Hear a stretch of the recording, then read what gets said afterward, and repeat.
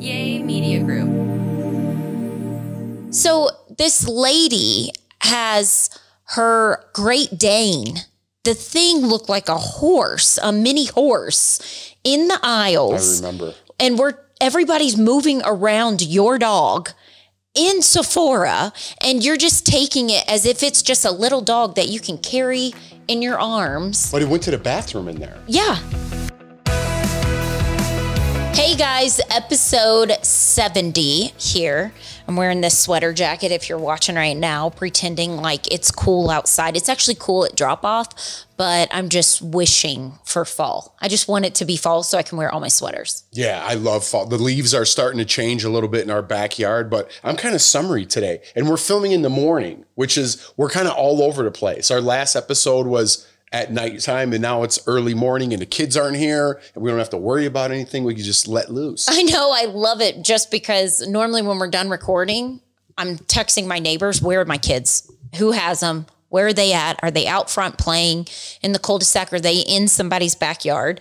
So it's nice to get it done in the morning. And too, it feels like, you know, with you not working, you are still doing your regular routine, getting up early, working out, and then you probably feel like, oh, I got a job. I'm doing my Togethermess podcast. Yeah, we do this twice a week, and then we just started our work podcast with all the DBL crew. How did that go last night? It was pretty good. It's called Daytime Talk After Dark, and we filmed a live YouTube episode. So every Tuesday now at 5 o'clock Mountain Time, we're going to be live for an hour with the whole crew. Did it feel like Daily Blast Live again, or was it like, are you talking Daily Blast Live topics? Or are you guys more relaxed, I'm assuming? They kind of sprinkled in some, you know, everyone brings their own thing to the table when it comes to Daily Blast Live. Right. So obviously Tori talked about politics and I really wasn't trying to talk about politics, and there's no producer, you know, it's obviously less informal than Daily Blast Live, because you could say whatever you want and nobody's like, hey man, maybe you should, It's like nobody really told me what to say on Daily Blast Live. That was the best part of working there, because our producers were so awesome. They just let everybody be themselves and kind of molded them. So that's why I think we all gelled as a cast. But yeah, it was just fun. It's just kind of loose. Everyone's the same. We already know what everyone's going to say anyway, you know? So it was cool. We were missing Erica. She's in New York, for saving the world. Yeah, she's always doing something. She is always doing something. And then you did, which only Denver people can see it, correct? Yeah. Sam's new show. Right. What is it called? It's just 9 News at 3. 9 News at 3. So you did her segment, but you do a lot of DIY projects you're going to show on there? It depends. You know, they just got off the ground this week. So we'll see how that goes. Like if they have me on more. I mean, like I said last week, they're kind of it's a skeleton crew, you know, compared to Daily Blast Live. So to be honest with you, I think it comes down to money. You know what I mean? For sure. And you're going to be on the show Friday. I'm going Friday. I'm talking about my weight loss journey. Which is tomorrow. So this is Thursday. Yeah. And Dr. Coley is going to be there. I love Dr. Coley and Sam. I did a segment, a month and a half ago on my weight loss journey, but I got overshadowed by the Olympics, so people didn't see it. Yeah, they re-aired it though. Oh, did they? Yeah, because Bayard, our buddy from my old job, CBS, wrote me, and he's like, I think it was Bayard, and he's like, someone sent me a picture. If it wasn't Bayard, what's up, Bayard? He's a cool dude. But anyways, someone sent me a picture like, look who's on my TV. And it was so they re-aired it one of those Fridays we weren't on. Yeah, so it just feels so comfortable. Like Sam is such a professional. And if you don't know, Sam Shocker, she was the main host on DBL. She actually helped create Daily Blast Live. And she's so good at what she does, because she is a journalist. Isn't that like her background is journalism? I'm not sure. What makes you a journalist? Like, do you have to get a degree or something? Or, I think you do. I could be wrong. Too, but journalist is such a vast term right now, because none of us are journalists. Maybe Sam was. I don't think she is. You're more, I put you in the category as like extra Entertainment Tonight. Like you're just talking celebrities, what's going on, the gossip you're in just LA. A host, and journalists are supposed to be non-biased, by the way. That's why I say it's kind of on a spectrum, because there isn't a journalist out there today, or there's very few, I should say, that just give an unbiased opinion. I mean, all those people on CNN, all those people on Fox, MSNBC, they all claim to be journalists, but obviously they're leaning left or right. I saw a video, not getting in politics, I saw a video this morning showing presidential debates way back when, right? Yeah. And it was so professional. And like going back to Ronald Reagan. Well, they had respect Kennedy. for each other, right? Yeah. And it's so different now. It's so different. They showed Barbara Walters. She was so young. And I only know Barbara Walters as being old just because she was, I don't even know how old she was when she passed. She had to be like 80s, 90s. And, I went during the debate, I had to take Lawson to Target. And if you ever need to go to Target, go during a presidential debate. I felt like it was just me, Lawson, and the coworkers. They were all just laughing, cutting up the coworkers at Target. No one was in there. And on my way home, any house that I could see on the street, the TV, all you saw were presidential debate going down. And I told Lawson, I was like, this is kind of awesome. Just walking through. No, it's good. Yeah. But I mean, this is definitely going to be an election. Yeah, I'm kind of just looking forward to it being over with. Well, I feel like people are making decisions after, like, corporations, businesses, everybody's waiting to see what happens with the election just because it's, I mean, definitely we feel it with groceries. Our mortgage. Everything. I talked about that. Yeah. All of that. I wish they'd address some of that in the presidential debates instead of like. I was waiting on the health insurance. That's what I wanted to hear was health insurance. And I wanted to hear about the economy. Those are they more. Didn't touch on that. No, I felt like it was more, from what I watched, it was more, not even the United States. They were talking about. Yeah, a lot of foreign policies and things like that. A lot of stuff that was over my head. And full disclosure, I went golfing earlier that day. And Jeff had beer. And I had some beer. So it helped the election go down. Otherwise, I don't know if it was like if they were matched against like Thursday night football, I don't know how many people would be watching that debate. But I'm sure still a lot of people would be. But I'd be watching football, especially since I'm not in that business anymore. Well, I said that to you the next day. I said, are you so happy you don't have to give your opinion on the presidential debate? Because if you were working the next day, that would be the first thing. Oh yeah, we talk about and you and Tori fighting. Yeah, well, I don't know. Politics just drives people. You know, we're at a point now where you can't even talk to somebody if they're on a different side than you, or even if you're in the middle like me and someone has an extreme opinion, there's no conversation happening there, you know, and that's what I think is sad, because you just automatically, I said the same thing last week, just about people in general, get labeled with something just because you're not with that political party or don't agree with that. I might have different issues than you because I have 2 kids that are in school and my mortgage is going up and grocery. Maybe I have different issues than what you're looking at. It doesn't mean I'm a bad person for whatever I want to vote for. It's my vote. You don't have to get mad at me about it. Vote the way you want, and I'll vote the way I want. One thing with 9/11 was yesterday, and still, like, seeing the videos, it makes me emotional just as if it just happened, right? Yeah.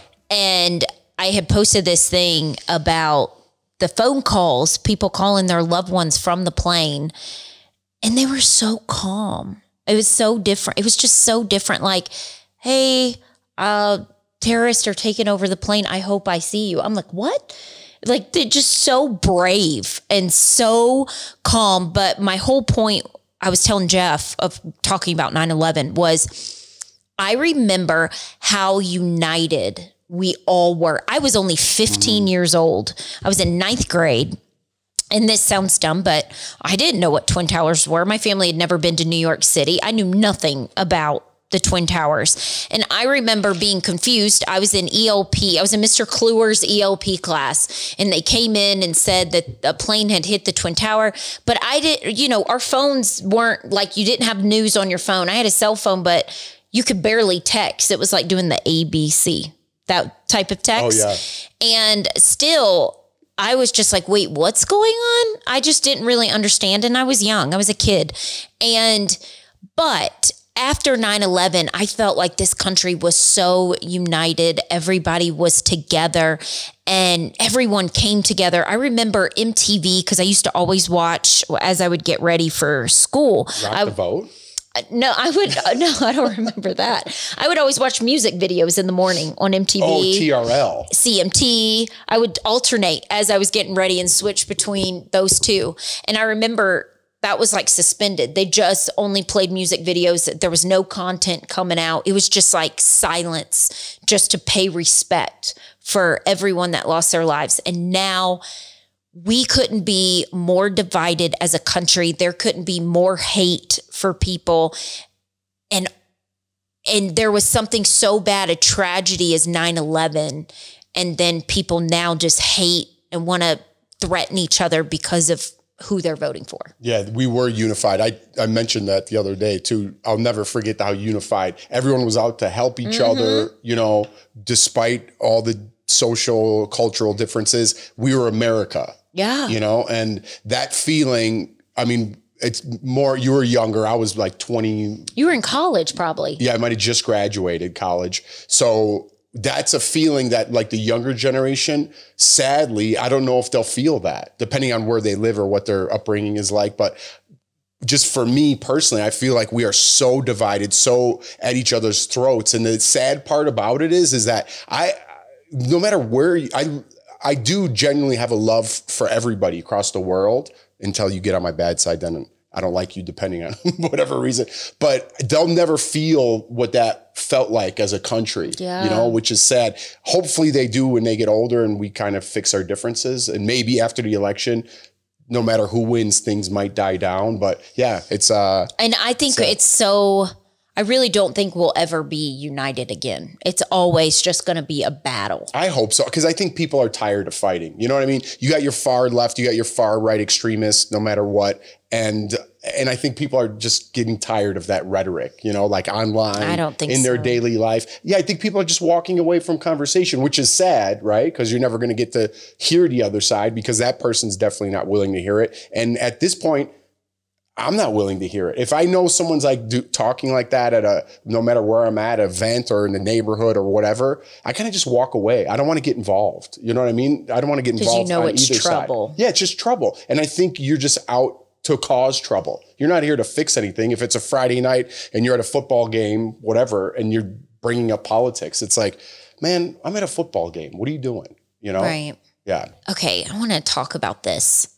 I might have mentioned this before, but I feel like when I go on these long walks, I get all these ideas and sometimes in my head, conversations come up in my head and I'm like, remember to jot that down for the podcast.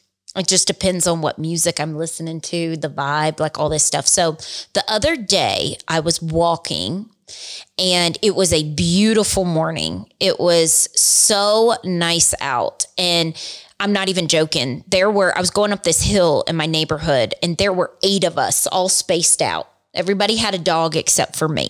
Okay. Oh, you're just walking? I'm walking in the neighborhood, taking a walk. Yeah. And it was so beautiful that morning. That's why everybody was out. But everybody's walking their dogs. Okay. Except for me. Okay. When you have a dog, okay, not everybody wants to pet your dog. Not everybody loves your dog. Don't take up the sidewalk. Like, as if I had a pet, you move over to give the other person room. So you guys pass each other on the sidewalk, right? Yeah. You just stand in the middle of the sidewalk and just hold in your dog. And then I have to go all the way in the grass around you. Nobody cares about you and your dog. I think people have relationships with their pets. I really do. Like in sexual relationships? Oh, totally. In LA, people totally have sexual relationships with their pets. I love dogs. Yeah, you better. But your dogs, there's just some people. This is my thing. When you have no social awareness of what's going on, it's just rude. Like other people, they would probably think, and I'm just taking the other side here. They probably think you're rude for not walking around them. That's what they would probably say. So the sprinklers just came on. So, and the grass is wet. So I had to go down and around you and your pet. No social awareness, just kept walking. And it wasn't just me. It was other people who had dogs because the dogs couldn't pass each other. They had to go around. You take your dog by the leash and you hold your dog tight and you pass. You don't make everybody go around you. That's so rude. You know what's funny? Do you ever go to a party with like where people have dogs and they're like, hey, could you take your shoes off? And you're like, dude, your dirty dogs were jumping on the couch after you just went outside. It just blows my mind. I could not have a dog that shed. Our kids keep asking us for pets. And I'm like, our next door neighbor has 2 golden retrievers. Go pet those dogs. Like, I think when the kids, I don't know why, right now I just can't handle another responsibility on my plate. But I think when the kids get a little bit older and I have more time, I might want a dog. No. My friend, wow. I watched no conversation about that? No, I watched my friend's dog and I had the dog come to our house to see how the boys would do. I was like, guys, we got to take the dog out.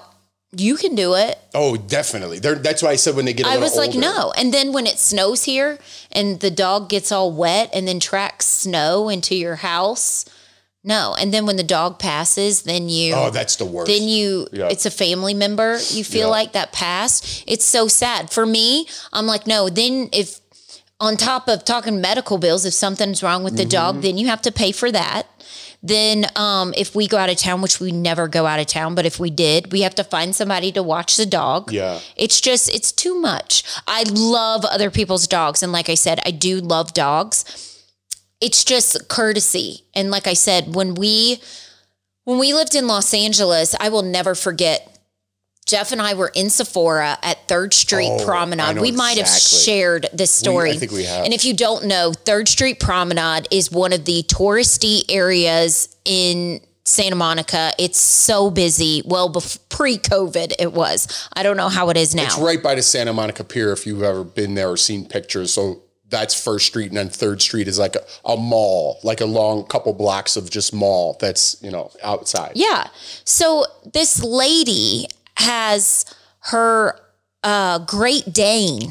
The thing looked like a horse, a mini horse in the aisles. I remember. And everybody's moving around your dog in Sephora, and you're just taking it as if it's just a little dog that you can carry in your arms. But it went to the bathroom in there. Yeah. Oh, I was like, what's up? You're not getting to that no, part. I was going to get there. Oh, I ruined the punchline? I thought you forgot about that. No. I can't remember if it was one. I think you peed. Yeah, but I was like, and then but it was like a horse peeing in there. And then a coworker has to clean up your dog pee. I don't like that. Or when I lived in LA, you're getting your hair done and you got your dog and it's got pink hair on the top and you have it in a stroller. Really? Those are the people that have relationships with their pet. Well, I think there is something like dog people. They communicate better with like other dog people. You know what I mean? Like we have kids. I remember, again, I think we've revisited this story, but when Lawson was just little and we were living in an apartment building, and Lawson could barely walk and your dog is literally twice the size of my kid.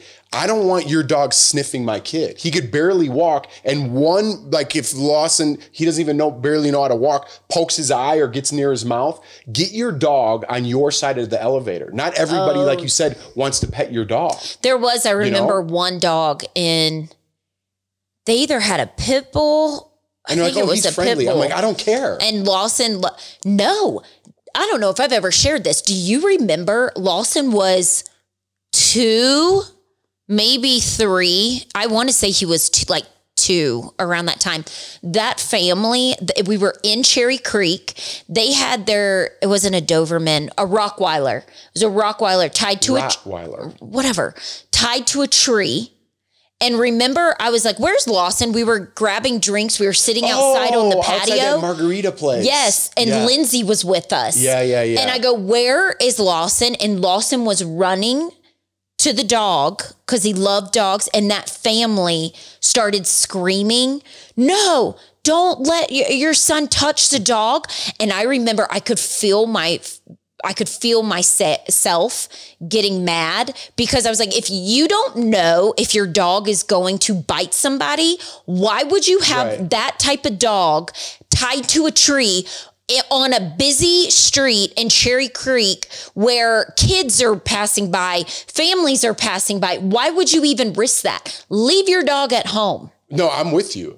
People are going to get upset about that because they like their dogs more than they like kids. You know what I mean? Those are their kids. I get older people that have a dog and they love their dog and they've lost their partner and their kids are moved out and that dog is like their life. That is normal.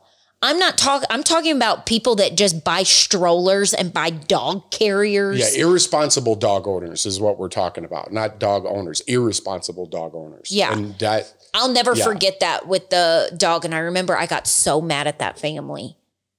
Well, doggone it. So we're kind of going on the ranting train here. Yeah. I got a new one for you. Oh God, something I did. Yeah. What? Because you know what? I didn't figure it out till just recently. Okay. You leave that back porch light on.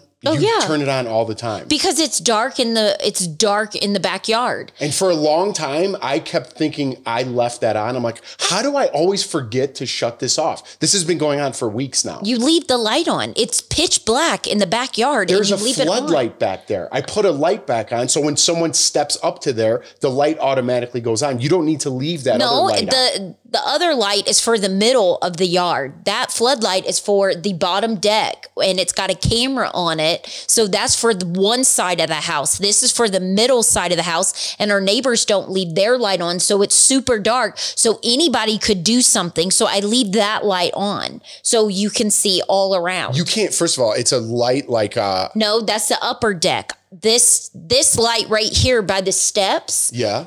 That's that light. It's not for the deck. I turn it on for that light by the steps because it brightens up our backyard. Oh, it controls both? It controls both. Oh. I learned that because I had to have Big Sexy change it. And Big Sexy was like annoyed by me that day. Change the light bulb? I had him change it. You were in Georgia doing that movie and that's how I figured it out. Oh, see, I didn't know that. Every morning I wake up because I wake up early and it's still like dark. And I'm like, did I leave that light on again? And it was driving me crazy. And now I'm like, no, Jordan's doing that. Yeah, no, I don't do it for the upper deck. I don't care about that. It's for by the steps. So if somebody was coming up, there's a bright light on them because neighbors have cameras too. Gotcha. I'm always thinking.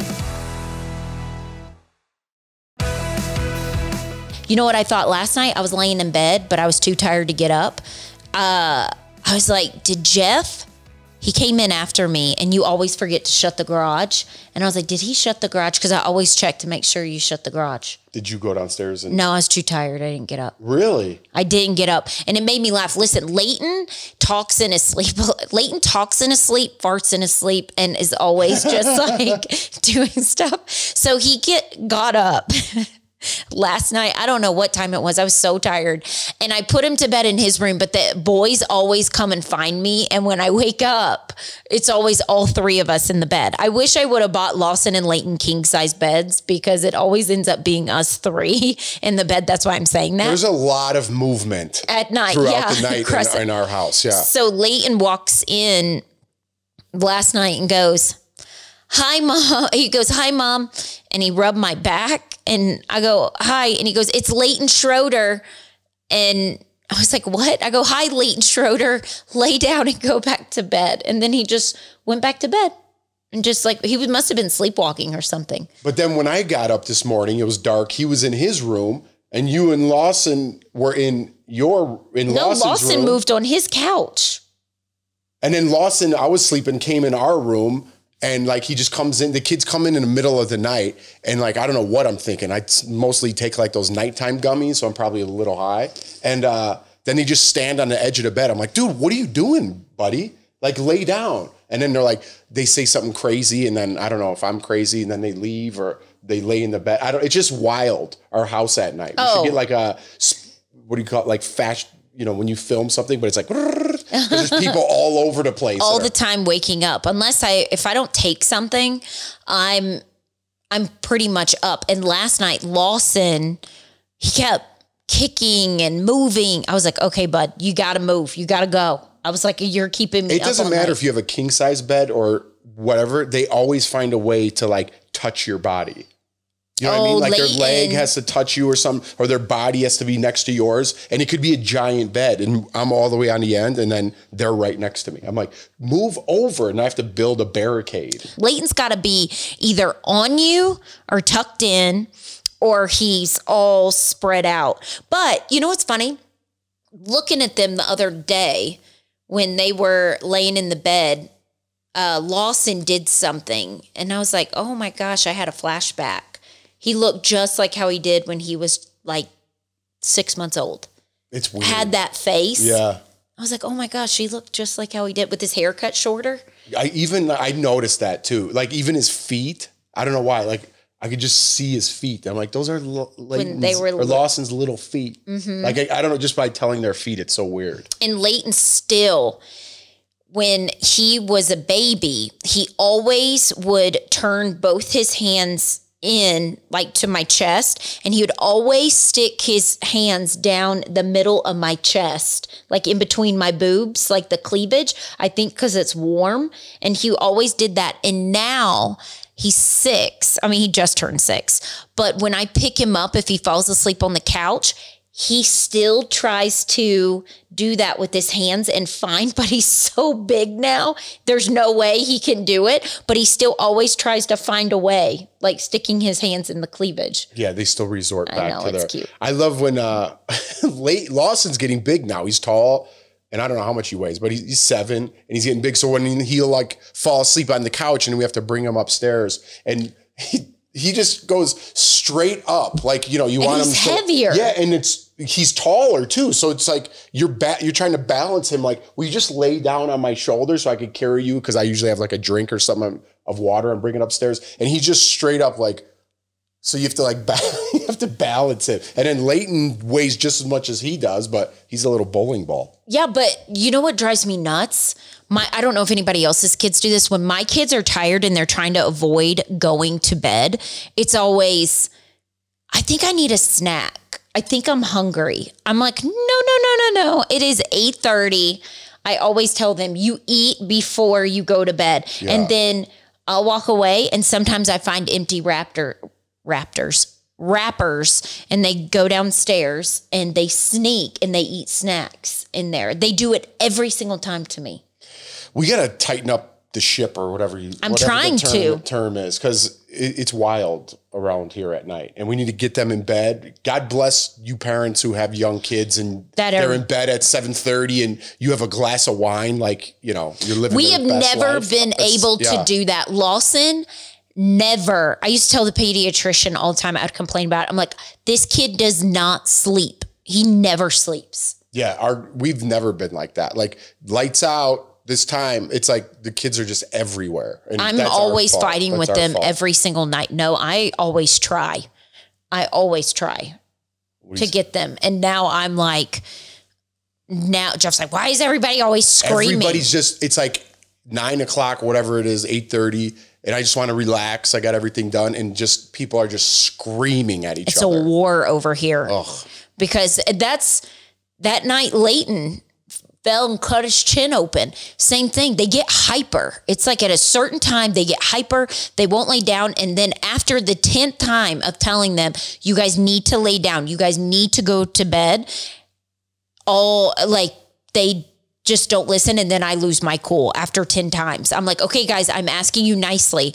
I have asked over and over again, it's time to lay down. And that's why that accident happened with his chin. They were hyper, jumping up and down, and they do that. Yeah. All right. Well, let's wrap this up.